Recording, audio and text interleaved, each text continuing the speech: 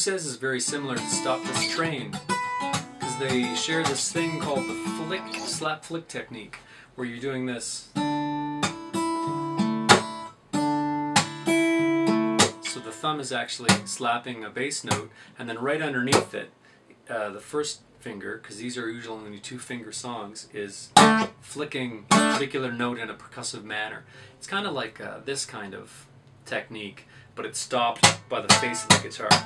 So let's cycle through that first measure of Who Says really slow.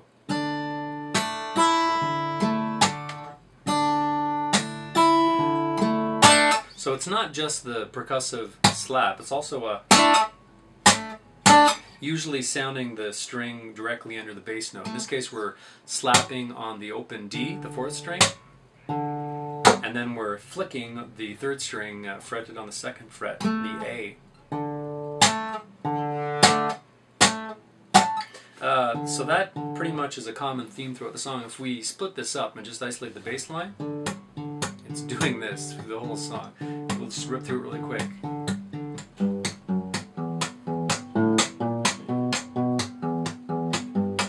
Yeah, pretty much.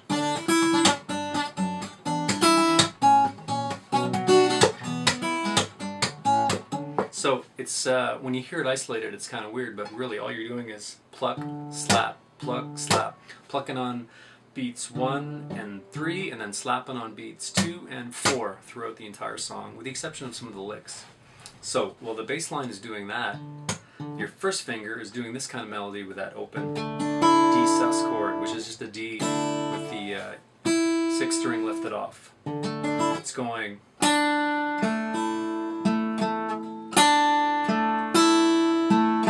And what's important is the direction, upstroke, downstroke that your index finger is doing. For that melody there, we're actually starting with an upstroke, then a downstroke, then an upstroke, then another upstroke, and then a downstroke. And every downstroke ends up being a flick.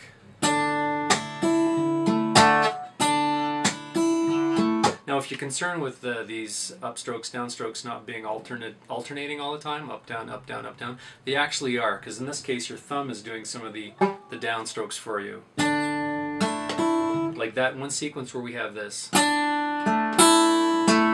upstrokes in a row, like up, down, down. The thumb is actually doing an alternate downstroke right before that.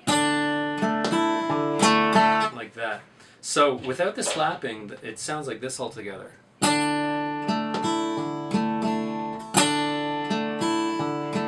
So you'll hear these double pumps. But, for the most part, the first or second note is going to be a flick, so it's not as pronounced.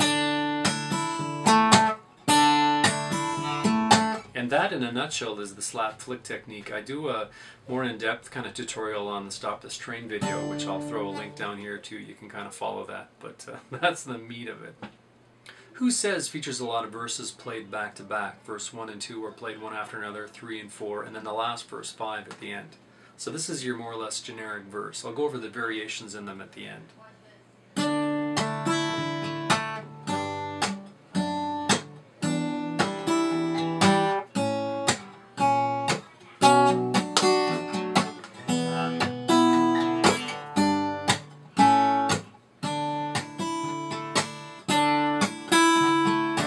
Kind of ends like it starts with this,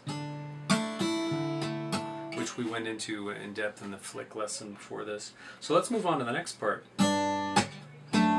This is pretty much a G 2-noter, so we're fretting the 3rd fret 2nd string and then the 3rd fret 6th string, and then we're coming down with a slap flick, kind of sounding the 2 open strings in the middle, strings 4 and 3. So then we're going into a D sus shape with an F sharp on the root on the 6th string.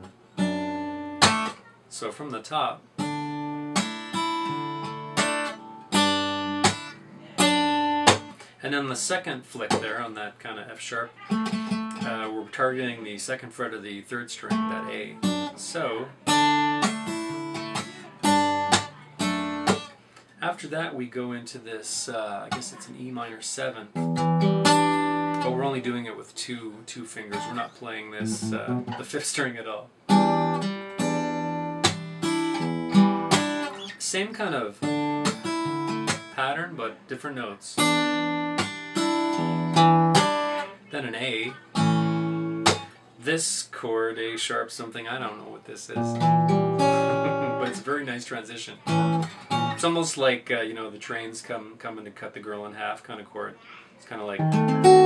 Oh, something bad's going to happen. Anyways. So from the top...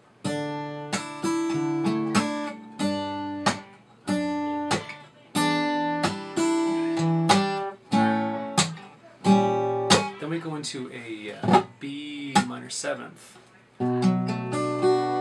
but it's kind of like there's a hammer on here.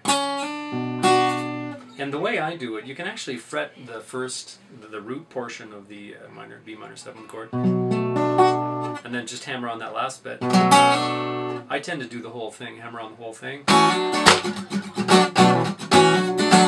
So from the top again.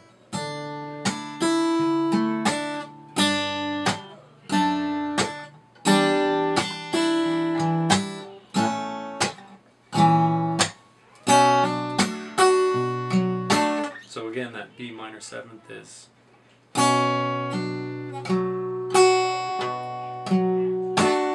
Then we do an E7.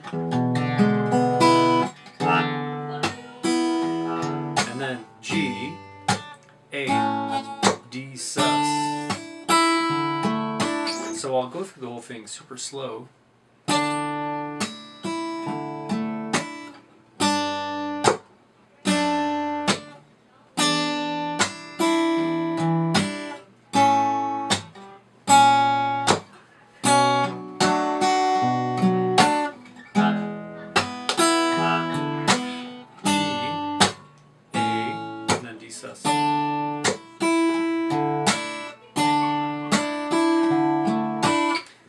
Round about verse 3 or 4, I'll have to check the tab.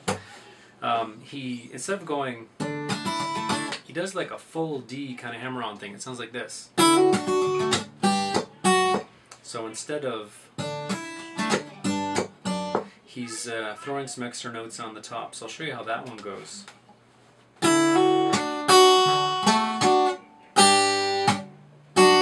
So we're just changing that chord. Instead of the D sus, we're doing a D and hammering on the first string. And then when we do our G, we kind of throw the pinky down on the 3rd fret of the 6th string to get our G. And then when we go down to the D, yeah, it gets back to normal then. So, and then everything after that is pretty much normal. So that's more or less the generic first part. One thing that you might notice is that as he's doing some of these, he plays them slightly different each time. One thing he does is he starts off the song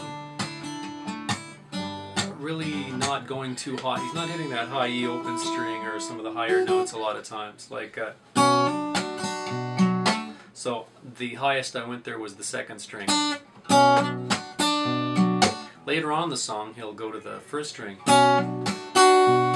He's hitting the high notes. So that's a small, subtle thing you'll see throughout the song.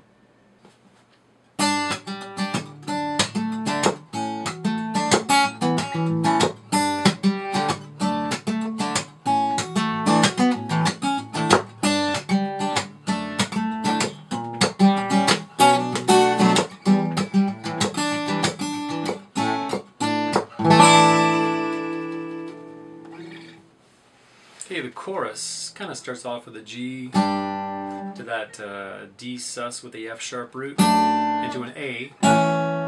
Then the second time around, it's like a D sus with a G root, D sus with F sharp root, back to the A.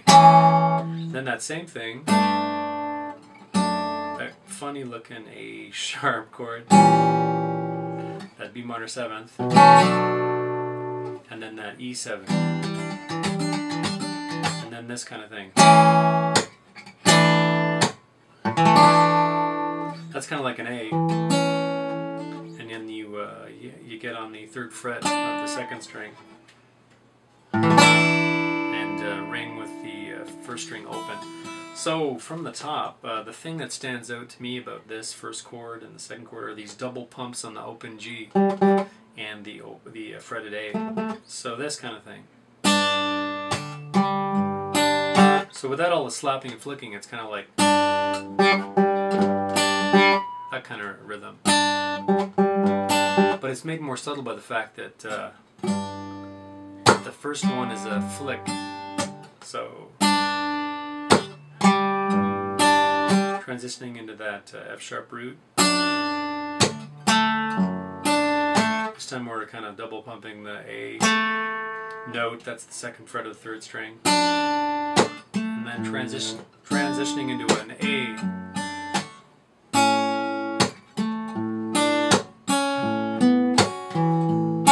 And that's the first of 8 licks that are featured in the song. There's like 8 of them, they're all slightly different, and I'll save those to the end. We'll go over each one in gory detail. But the first one is this. So starting on that A.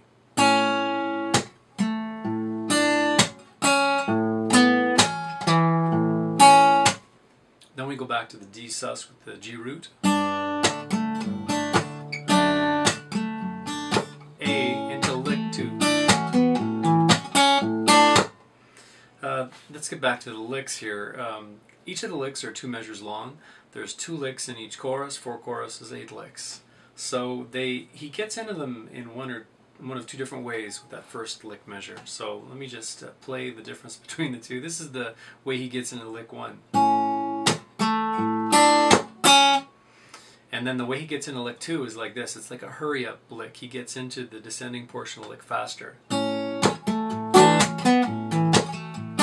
He just gets into it a bit faster. So lick 2 in its entirety slow is like this.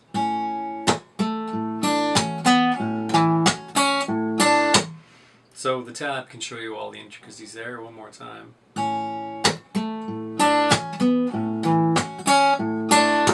And then we go back to that G root on the D sus, that A sharp 7th thing, B minor 7th, and then this E 7th with a different picking variation. Very nice. And again, this is one of those things where he doesn't go up high, he kind of stays, he doesn't go past the 2nd string for this. And then we do this A chord, starting with our thumb on the 5th, smack, thump, and then we kind of throw our 2nd finger on the 2nd string, 3rd fret, junk, and then we kind of strum that whole thing from the 5th string on down, getting that open 1st string. So that's the first generic chorus, more or less, with the 2 licks, licks 1 and 2. Variations on this are in future choruses. When he's on that E7, that he changes it up a bit and he goes on. He goes down to the 1st string and this kind of thing. So really slow. That's.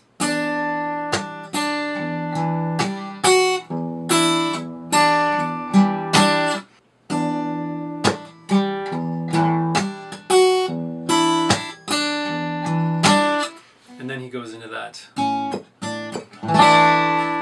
And there's other variations where he just continues playing without that pause in the song, and I'll get into that a bit later. One last thing, when he is entering choruses later in the song, he sometimes does this kind of thing. So we're on that D sus, coming out of the verse. He does this kind of pull off or slidey thing.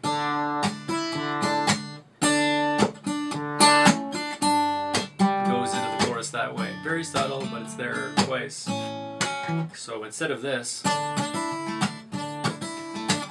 that's how he enters the first couple choruses. So later on, probably choruses 3 and 4, he's doing this kind of thing. So, and then entering into it.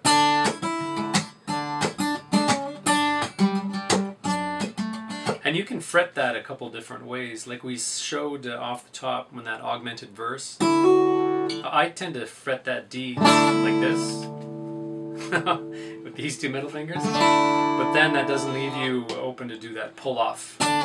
So I do a slide, but if I remember and I kind of fret it the way you would fret a normal D, I just leave it off, and that finger is there to do this. So you can kind of fret the unslit part, or the unhammered on part with the first two fingers. Use the third finger as your hammer on. And that's quite enough about the chorus.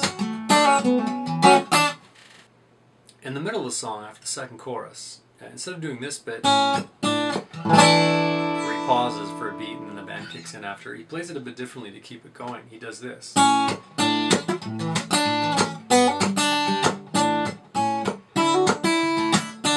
He goes into the instrumental chorus. So slow, it's like this.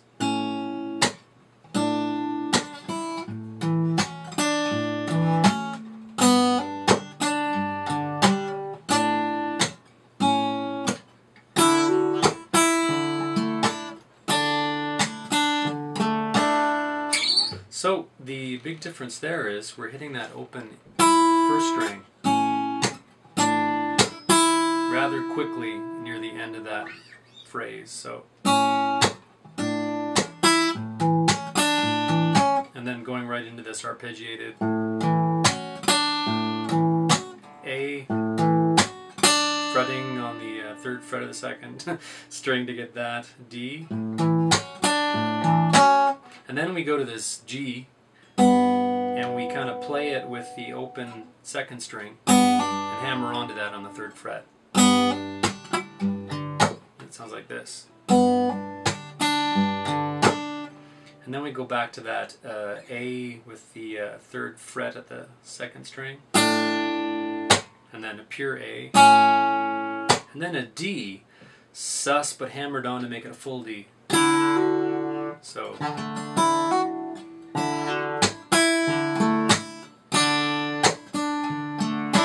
And then go back into the chorus.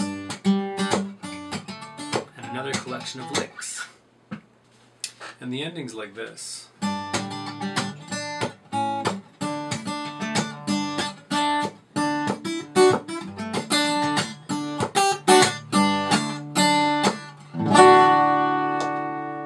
Similar to that chorus 2 ending in a way, we have this. So starting on the G, we have this. This, that A thing into a D sus, our G, our F sharp with our D sus, a D that goes a little run up on the high E string, and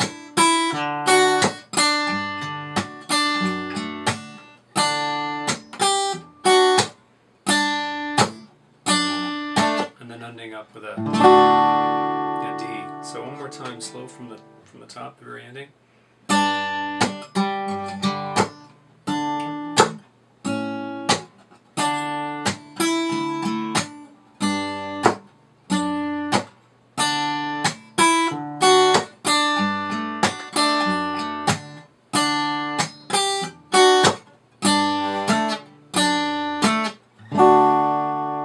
At the very ending, that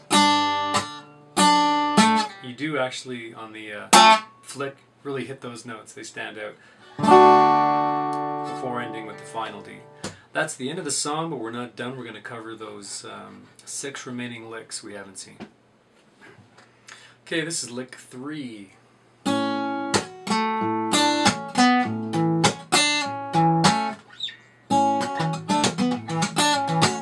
That occurs on the second chorus.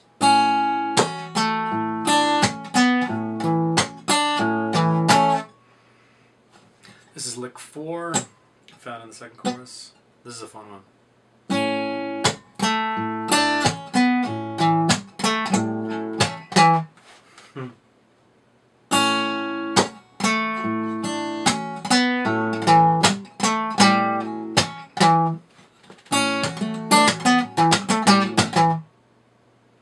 Lick 5.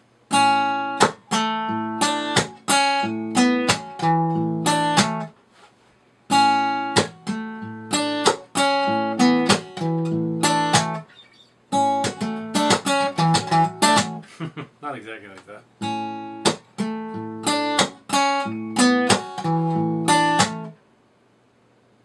Lick 6.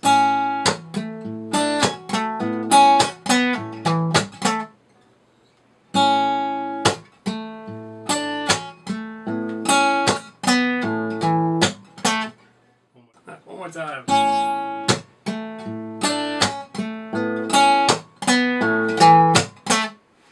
Lick 7.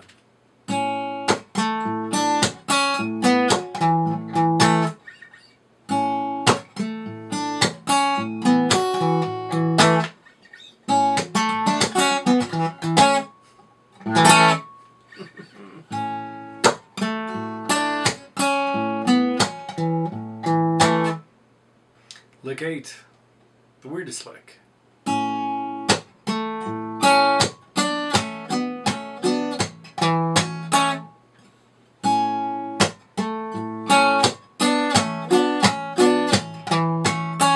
So that one's like on the A, you gotta hammer on with the second finger on the 3rd fret of the 2nd string, and the 3rd finger on the 4th fret of the 4th string to get this thing going.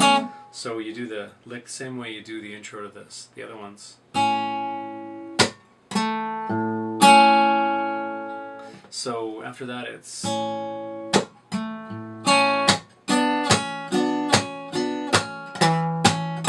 So you see that every down strum is a big slap thunk as well. And I go upstroke on the first note and the end, and then flick, and then upstroke on the very last one. So slow again. And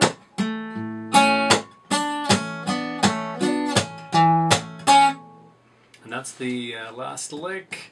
Thank you very much. Hope you enjoyed it. This song was more complicated than I thought. Like all of his songs. God damn it.